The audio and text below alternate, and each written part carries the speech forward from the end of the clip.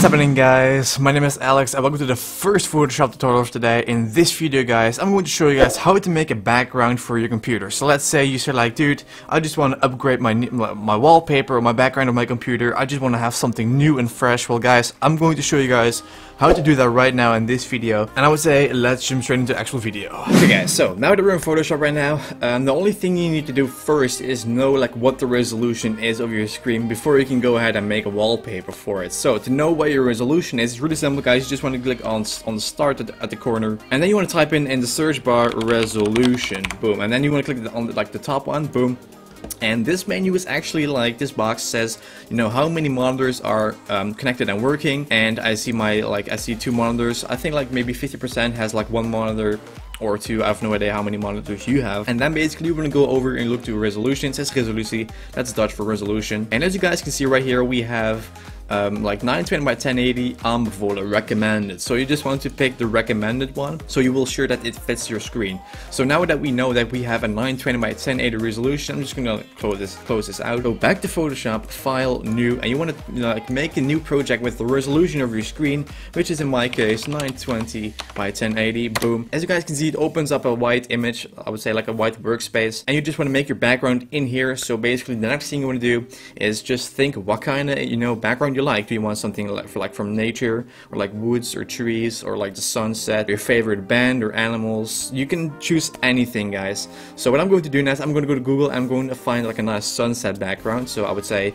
let's go to Google. Okay, so now that we're on Google and I have freaking no clue what the hell this is. I think it's like World or Earth Day or something. So we're not going to pay attention to that. We're going to pay attention to the search bar, and you just want to type in the thing you want. So in my case, I'm going to like type in sunset, and as you guys can see, it's when I type in sunset, it shows the time when the sun goes down in my country, which is at 8:46 p.m. as you can see. But you just want to go to images, like next to it, and then guys, you see all pictures. And I want to mention though, like if I click on this one, of course this one is a square, so not my resolution. So this is a square, so a lot of old monitors may have this resolution. But if you go over, I would say to this guy, this one is like, you know, the resolution of a screen. As you can see, it's like a rectangle, not a square. So you just want to find a nice like picture you like, and you can choose a resolution that you have a sunset, or you can pick another one and just crop it. But let's say I'm just going to use, I would say this one looks cool.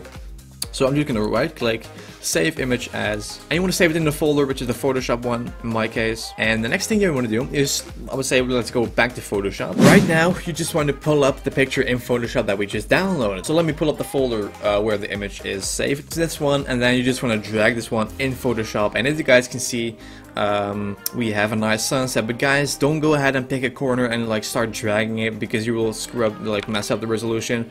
Just really simple to fix this. Just drag this guy into the corner, and then as at the bottom, as you can see, just want to hold shift so it holds the same resolution, so it cannot go like this. Just hold shift and just drag this guy until all the white bars are like disappeared. So boom. So right now we have the image of that you're gonna use as a background. So as you guys can see, we don't have to do anything. So it's that simple, guys. So the next thing you want to do is you want to go to File, save image as, save it in the folder, use a JPEG format, as you can see, this one, give it a name, I would say background, save this guy, yes, and now the image is saved. And let's go to the folder where the image is saved, which is this one, guys. And as you guys can see right here, it says a background. So the only thing you need to do to use it as a background is really simple. You just want to right click, and you want to click on this one, use as background image or wallpaper. For me it says als bureauachtergrond gebruiken, but that's Dutch. For you probably it's going to say like use as background image, and once you click that, you will have the picture of your on your entire like wallpaper, guys. It's that simple. I cannot show my wallpaper right now because I have all my icons on there. I would like to keep those things private.